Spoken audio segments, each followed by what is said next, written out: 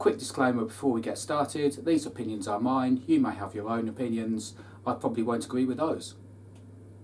Oh no, it's the Ranty Rider! Run! Good morning, good afternoon, good evening, whatever time you're watching this, and I'm going to have a little bit of a talk today about something useful.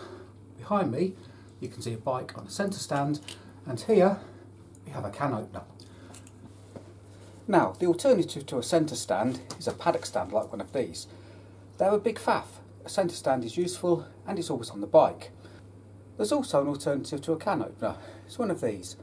A little can opener attachment on a multi-tool. But the can openers are a lot easier to use. A bit like a centre stand compared to a paddock stand. First job, lubricating and adjusting the chain. Bike on centre stand, back wheel free to move. Doddle to lubricate the chain takes a couple of minutes. Doesn't involve balancing your bike on a side stand then trying to get it onto a paddock stand and back off again. You just simply use the bit on the bike. Again with chain adjustment, put it on a centre stand, easy. You can try and do it on a side stand, a lot of messing about, a lot of pushing the bike backwards and forwards to check everything. Need to get a new back tyre and you want to take the wheel out? Quite simple. On the centre stand, not on a paddock stand. Get the tyre out. You can do that on a paddock stand as well, so I'm not fully discounting paddock stands just yet. Some things you can't do with a paddock stand. Suspension.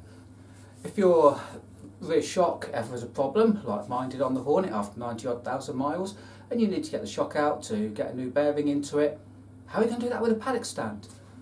This end of the bike is wanting to go up when you take the shock absorber out, so you can't do the job.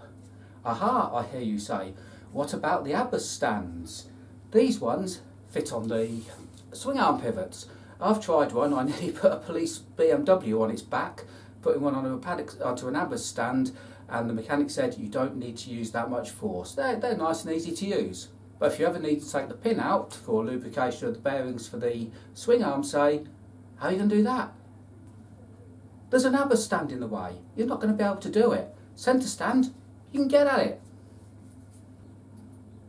Aha, I hear you say, but how do you get a front wheel out if you haven't got paddock stands?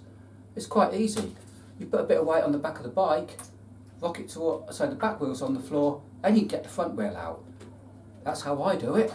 It's dead easy. Got a centre stand, don't have to mess about with two paddock stands. Now why do I compare a centre stand to a can opener? As you've seen, a centre stand can do a lot of jobs. A can opener can only open a can. But if you've got lots of different cans, you can get your meal out of it. It's quite simple. Can of soup, can of something for your main course, a couple of cans of peas and other vegetables, then a can of fruit for your dessert. Job done. All with one tool, multitude of needs fulfilled. Why aren't centre stands on more bikes?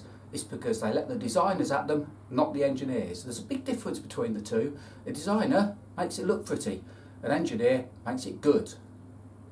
Another thing that a centre stand is useful for is if you own a 900 Hornet.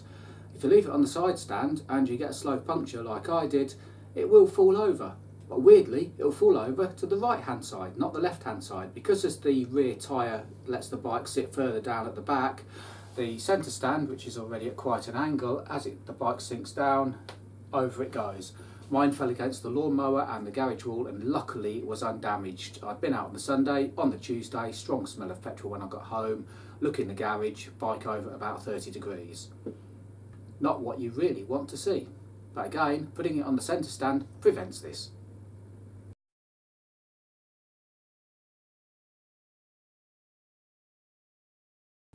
Okay, so what about getting the front wheel out? It's quite simple. You put some weight on the back of the bike, he says,